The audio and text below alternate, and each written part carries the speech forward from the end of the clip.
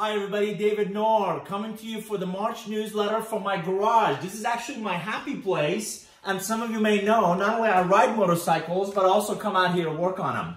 For this newsletter, I want to share a couple of ideas with you. Number one, this is an airbag technology that I wear when I ride. And as you can see, it goes all the way around, and God forbid, if I'm ever separated from the bike, the whole thing becomes an airbag all around me. What I want you to think about is not just great ideas, and you have many of those in your organization, but how can we bridge those great ideas to implementation?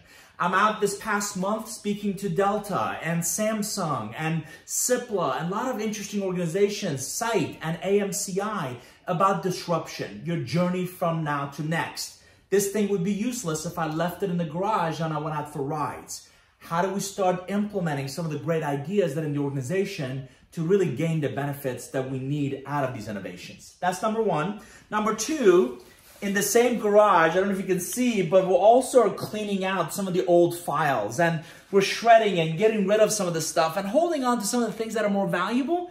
But unless you clear out some of the old baggage, some of the old things that you've held on to for some inexplicable reason, you can't possibly make room for new ideas, new perspectives. So what I want you to think about this month is just like clothes you haven't worn in a while. We tend to donate as a family hours to Goodwill.